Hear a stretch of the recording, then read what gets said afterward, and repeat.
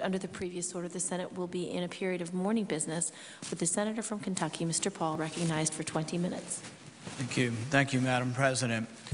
I'm honored by the privilege of serving in the United States Senate. I am both honored and humbled by the responsibility of defending our Constitution and our individual freedoms. I will sit at Henry Clay's desk. There's likely no legislator from Kentucky more famous than Henry Clay. He was the Speaker of the House. He was a leader in the Senate. He ran for president 4 times and nearly bested James Polk. Henry Clay was called the Great Compromiser. During my orientation, one of my colleagues came up to me and asked, "Will you be a great compromiser?" I've thought long and hard about that. Is compromise the noble position? Is compromise a sign of enlightenment? Will compromise allow us to avoid the looming debt crisis? Henry Clay's life is at best a mixed message. His compromises were over slavery. One could argue that he rose above sectional strife to keep the Union together, to preserve the Union. But one could also argue that he was morally wrong and that his decisions on slavery, to extend slavery, were decisions that actually may have even ultimately invited the war that came. That his compromises meant that during the 50 years of his legislative career, he not only accepted slavery, but he accepted the slave trade. In the name of compromise, Henry Clay was by most accounts not a cruel master, but he was a master nonetheless of 48 slaves, most of which he did not free during his lifetime, and some of which he only freed belatedly 28 years after his death. He supported the fugitive slave law throughout his career. He compromised on the extension of slavery. When he was the Speaker of the House, there was a vote on extending slavery into Arkansas, and the vote was 88 to 88. He came down extraordinarily from the Speaker's chair to vote in favor of extending slavery into Arkansas. Before we eulogize Henry Clay, we should acknowledge and appreciate the contrast with contemporaries who refused to compromise.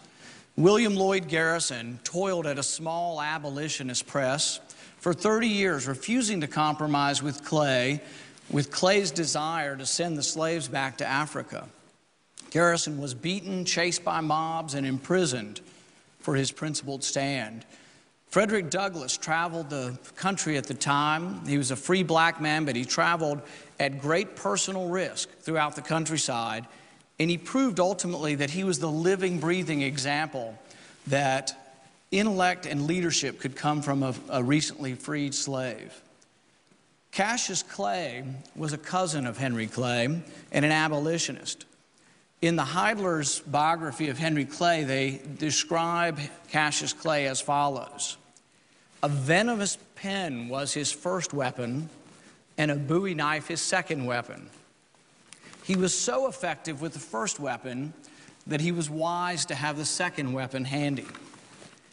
Cassius parted ways with his cousin Henry Clay, although they worked together on some things, and Henry Clay got him out of a few difficult times with the law. But they parted ways when Cassius Clay published a letter where Henry Clay seemed to be more in favor of emancipation than he was publicly. They never spoke again after that. Henry Clay disavowed the letter and condemned Cassius Clay. Cassius Clay was an unapologetic abolitionist. He was an agitator. He made people mad, particularly slave owners and slave traders. One night in Foxtown, he was ambushed by Squire Turner and his boys. They were slave traders. They came at him with cudgels and knives. They ambushed him from behind and stabbed him in the back repeatedly. As he fell to the ground, Tom Turner held his pistol to the head of Cassius Clay and fired, and the gun misfired. He fired again, and it misfired. He fired a third time, and as it misfired for a third time, Cassius Clay was able to reach into his belt and pull his Bowie knife and gutted one of the Turner boys, killing him. Cassius Clay refused to compromise. Cassius Clay was a hero, but he was permanently estranged from Henry Clay. Henry Clay made no room for true believers. Henry Clay made no room for the abolitionists. Who are our heroes? Are we fascinated and enthralled by the Great Compromiser or by Cassius Clay? Henry Clay came within 38,000 votes of winning the presidency. He almost beat James Polk. He lost one state, and if he'd won that one state, he would have been president. The state was New York, and he lost it because a small fledgling party, the Liberty Party, a precursor of the Republican Party, an abolitionist party, refused to vote for Henry Clay because of his muddled views on slavery. One could argue that Clay's compromises ultimately cost him the presidency. Those activists who didn't compromise, Garrison, Wendell Phillips, Frederick Douglass, Cassius Clay, are heroes because they said slavery is wrong and they would not compromise. Now, today we have no issues, no moral issues that have equivalency with the issue of slavery. Yet we do face a fiscal nightmare, potentially a debt crisis in our country. Is the answer to compromise? Should we compromise by raising taxes and cutting spending as the Debt Commission proposes? Is that the compromise that will save us from financial ruin? Several facts argue against that particular compromise. Government now spends more money than they ever have before. Raising taxes seems to only encourage more spending. Government now spends 1 in 4 GDP dollars. 25% of our economy is government spending. Any compromise must shrink the government sector and expand the private sector. Any compromise should be where we cut federal spending, not where we raise taxes. The problem we face is not a revenue problem, it is a spending problem. It is spending that is now swollen to nearly a fourth of our economy. The annual deficit is nearly $2 trillion. Entitlements and interest will consume the entire budget if we do nothing. Within a decade, there'll be no money left for defense, no money left for infrastructure, no money left for anything other than the entitlements and interest if we don't tackle this problem. Many ask, will the Tea Party compromise? Can the Tea Party work with others to find a solution? The answer is, of course, there must be dialogue and ultimately compromise. But the compromise must occur on where we cut spending. Even across the aisle now, we have Democrats who are now saying, you know what, it's a problem. We shouldn't raise taxes in a recession. So we are finding some agreement.